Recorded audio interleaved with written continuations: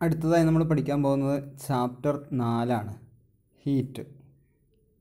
എന്താണ് ഹീറ്റ് എന്ന് പറഞ്ഞാൽ? നമ്മൾ സാധാരണഗതിയിൽ ഉപയോഗിക്കുന്നൊരു ടേമാണ് ചൂട്. നമ്മൾ പറയാറുണ്ട് ഭയങ്കര ചൂടാണ്, അല്ലെങ്കിൽ ഭയങ്കര തണുപ്പാണ്. അങ്ങനെ നമ്മൾ പലപ്പോഴും നമ്മുടെ ജീവിതത്തിൽ നമ്മൾ ഉപയോഗിക്കുന്ന, നിരന്തരം ഉപയോഗിച്ചുകൊണ്ടേയിരിക്കുന്ന ഒരു വേർഡാണ് ഹീറ്റ്. നമ്മൾ ഈ ചാപ്റ്ററിൽ പ്രധാനമായിട്ട് പഠിക്കുന്നത് എന്താണ് ഹീറ്റ്, എങ്ങനെ നമുക്ക് ഹീറ്റിനെ അളക്കാം, ഹീറ്റ് കൂടിയാൽ എന്താ കുഴപ്പം, ഹീറ്റ് കുറഞ്ഞാൽ എന്താണ് പ്രശ്നം ഉണ്ടാവുക, എങ്ങനെ നമുക്ക് ഹീറ്റിനെ കൂട്ടാം, എങ്ങനെ ഹീറ്റിനെ കുറയ്ക്കാം തുടങ്ങിയ കാര്യങ്ങളൊക്കെയാണ് നമ്മൾ ഈ ചാപ്റ്ററിൽ പഠിക്കുന്നത്. ഇപ്പം നമുക്കറിയാം, നമ്മൾ ചൂടുകാലത്ത് ധരിക്കുന്ന വസ്ത്രങ്ങളല്ല തണുപ്പ് കാലത്ത് ധരിക്കുക. നല്ല തണുപ്പുള്ള സമയത്ത് നമ്മൾ സ്വെറ്ററുകളൊക്കെ ധരിക്കും. സ്വെറ്റർ എന്ന് പറഞ്ഞാൽ നമ്മൾ ചൂടുപ്പായ എന്നൊക്കെ പറയാറില്ലേ, നമ്മൾ ധരിക്കാറുണ്ട്. ചൂടുള്ള കാലത്ത് നമ്മൾ കോട്ടൺ വസ്ത്രങ്ങൾ, വളരെ ലൈറ്റായ അധികം കട്ടിയില്ലാത്ത കോട്ടൺ വസ്ത്രങ്ങളൊക്കെയാണ് നമ്മൾ കൂടുതലായിട്ട് ധരിക്കുക.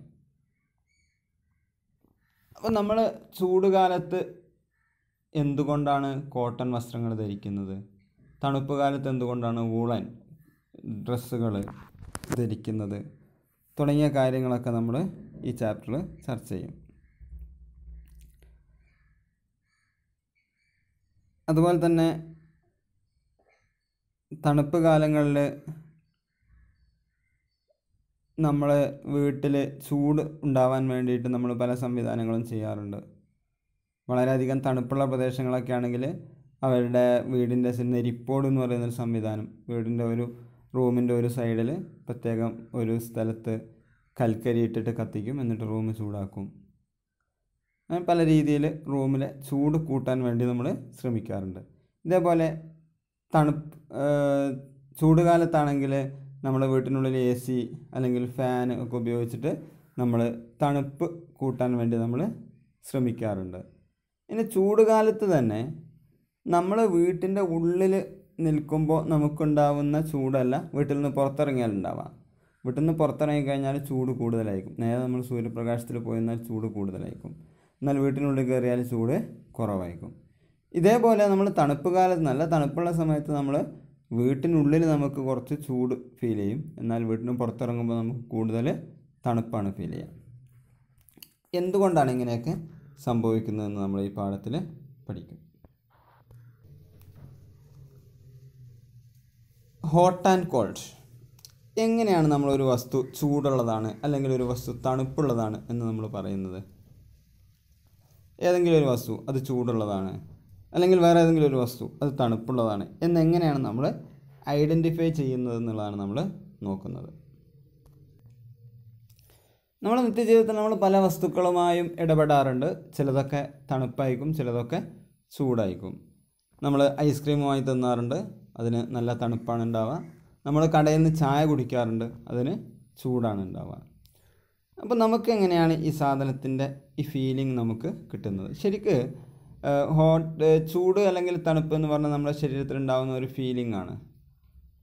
നമ്മുടെ ശരീരത്തിൽ ഉണ്ടാകുന്ന ഫീലിങ്ങുകളിൽ വ്യത്യാസം ഉണ്ടാവും, നമുക്കുണ്ടാകുന്ന ഫീലിങ്ങുകളിൽ വ്യത്യാസം ഉണ്ടാവും. ഒരേ അവസ്ഥയിൽ നമ്മൾ ചില കാര്യങ്ങളൊക്കെ നമുക്കുണ്ടാകുന്ന ഫീലിംഗ് വേറെ ചില കാര്യങ്ങൾക്ക് ഉണ്ടായിക്കൊള്ളണമെന്നില്ല. അല്ലെങ്കിൽ ഒരേ കാര്യങ്ങൾക്ക് തന്നെ ചില സമയങ്ങൾ, വ്യത്യസ്ത സമയങ്ങൾ നമുക്ക് തോന്നുന്ന ഫീലിംഗ് വ്യത്യസ്തമായിരിക്കും. ഇതേപോലെയാണ് ചൂടിൻ്റെയും അവസ്ഥ. ഒരു ചെറിയ എക്സ്പെരിമെൻറ്റ് നിങ്ങളോട് ചെയ്യാൻ വേണ്ടി പറയുന്നുണ്ട്. നമ്മളൊരു 3 പാത്രങ്ങൾ എടുക്കുക.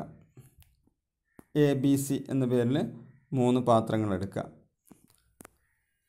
എന്നിട്ട് അതിൽ ഒന്നാമത്തെ പാത്രത്തിൽ തണുത്ത വെള്ളം ഒഴിക്കുക, രണ്ടാമത്തെ പാത്രത്തിൽ ചൂടുവെള്ളം ഒഴിക്കുക, മൂന്നാമത്തെ പാത്രത്തിൽ രണ്ടും കൂടെ മിക്സ് ചെയ്തിട്ട്, അതായത് നല്ല ചൂടുമല്ല എന്നാൽ നല്ല തണുപ്പുമല്ലാത്ത വെള്ളം ഒഴിക്കുക.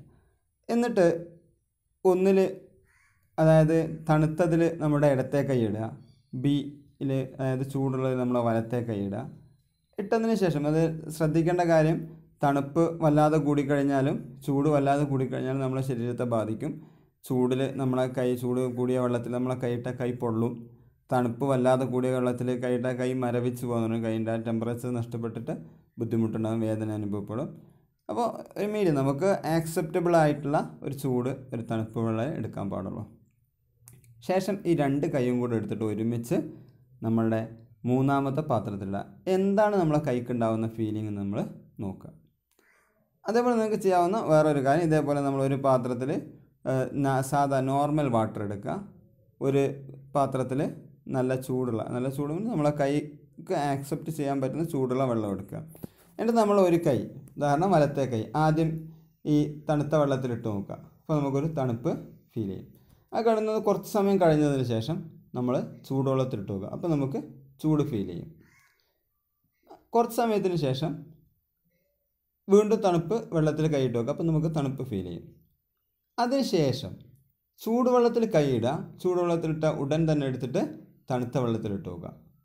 അപ്പോൾ നമുക്ക് ഫീൽ ചെയ്യുന്നതും ആദ്യം ഫീൽ ചെയ്യുന്നതും തമ്മിൽ വ്യത്യാസം ഉണ്ടോ എന്ന് നോക്കുക.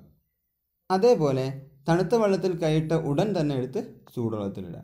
അപ്പോൾ തണുത്ത വെള്ളത്തിൽ കൈയിട്ട ഉടൻ തന്നെ ചൂടുവെള്ളത്തിലിടുമ്പോൾ നമുക്ക് അല്ലാതെ ചൂടുവെള്ളത്തിലിട്ട എഫക്റ്റ് അല്ല ഉണ്ടാവുക. നിങ്ങൾക്ക് പരീക്ഷിച്ച് നോക്കാവുന്നതാണ്. അപ്പോൾ നമ്മളുടെ കൈക്കുണ്ടാവുന്ന ഫീലിംഗ് എന്ന് പറയുന്നത് 2 സമയത്തും വ്യത്യസ്തമായിരിക്കും. അതുപോലെ തന്നെ നമ്മൾ ആദ്യം ചെയ്ത എക്സ്പെരിമെൻറ്റിൽ 3 എണ്ണത്തിലും കൂടെ നമ്മൾ വെള്ളം എടുത്തിട്ട് നമ്മൾ ചെയ്യുമ്പോൾ നമ്മളുടെ 2 കൈക്കും ബീക്കർ സിയിലുണ്ടാവുന്ന എഫക്റ്റ് എന്ന് പറയുന്നത് വ്യത്യസ്തമായിരിക്കും. വലത്തെ കൈക്കുണ്ടാവുന്ന ഫീലിംഗ് അല്ല ഇടത്തെ കൈക്കുണ്ടാവുക. അപ്പോൾ ഇതിൽ നിന്ന് മനസ്സിലാക്കാവുന്നത്, നമ്മളിപ്പോൾ ഒരു സാധനത്തിനെ തൊട്ട് നോക്കിയിട്ട് അത് ചൂടുണ്ടോ അല്ലെങ്കിൽ അതിൻ്റെ ചൂട് അല്ലെങ്കിൽ തണുപ്പൊക്കെ നമ്മൾ ഡിസൈഡ് ചെയ്ത് കഴിഞ്ഞാൽ അത് നമ്മൾക്കനുസരിച്ച് അതിൽ വ്യത്യാസങ്ങൾ വരും. നമ്മളുടെ കൈക്കനുസരിച്ച് അതിൽ വ്യത്യാസങ്ങൾ ഉണ്ടാവാം.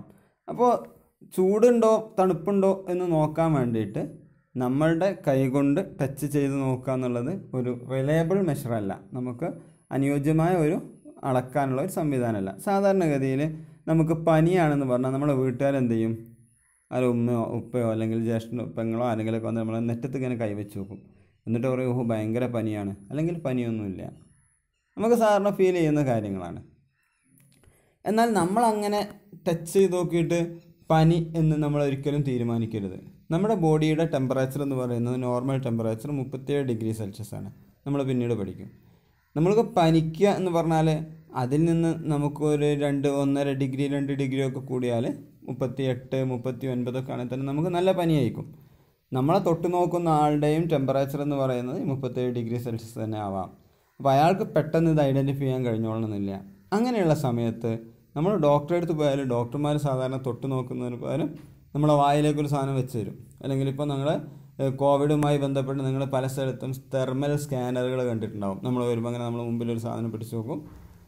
അപ്പോൾ അതിൽ നമ്മൾ ടെമ്പറേച്ചർ കൃത്യമായിട്ട് കാണിക്കും. അപ്പോൾ ഇങ്ങനെ ടെമ്പറേച്ചർ എന്ന് പറഞ്ഞാൽ reliable measure of the hotness of an object ആണ്. ഒരു വസ്തുവിൻ്റെ ചൂട് എത്രയുണ്ട് എന്ന് നോക്കാനുള്ള ഒരു അളവാണ് ടെമ്പറേച്ചർ. മനസ്സിലായോ? ഒരു വസ്തുവിൻ്റെ ചൂട് എത്രയുണ്ട് എന്ന് നോക്കാനുള്ള ഒരു മെഷർ, ഒരളവാണ് ടെമ്പറേച്ചർ എന്ന് പറയുന്നത്. നിങ്ങൾ മീറ്റർ എന്ന് പറയുന്നത് ഒരു വസ്തുവിൻ്റെ നീളം അളക്കാനുള്ള ഒരു യൂണിറ്റാണ്, ഒരളവാണ്. അതേപോലെയാണ് ടെമ്പറേച്ചർ എന്ന് പറയുന്നത്. ഒരു വസ്തുവിൻ്റെ ചൂട് അളക്കാനുള്ള ഒരു മെഷർ, ഒരു അളവാണ് ടെമ്പറേച്ചർ. ഈ ടെമ്പറേച്ചർ അളക്കാൻ ഉപയോഗിക്കുന്ന ഉപകരണത്തിൻ്റെ പേരാണ് തെർമോമീറ്റർ. നമ്മൾ സ്കെയിൽ എന്ന് പറയുന്ന സാധനം ഉപയോഗിച്ചിട്ടാണ് നീളം അളക്കാറ്. ആ നീളം അളക്കാൻ ഉപയോഗിക്കുന്ന ഏകം അളവിൻ്റെ തോത് എന്ന് പറയുന്നതാണ് മീറ്റർ. അതേപോലെ നമ്മളിവിടെ ടെമ്പറേച്ചർ അളക്കാൻ ഉപയോഗിക്കുന്ന അളവിന് പറയുന്ന പേരാണ് ചൂട് അളക്കാൻ ഉപയോഗിക്കുന്ന അളവിന് പറയുന്ന പേരാണ് ടെമ്പറേച്ചർ. അത് അളക്കാൻ ഉപയോഗിക്കുന്ന ഉപകരണത്തിൻ്റെ പേരാണ് thermometer. Temperature is measured by A device called thermometer. Okay, അപ്പോൾ ഇത്രയും കാര്യങ്ങൾ കൃത്യമായിട്ട് നോക്കുക. ബാക്കി അടുത്ത ക്ലാസ്സിൽ.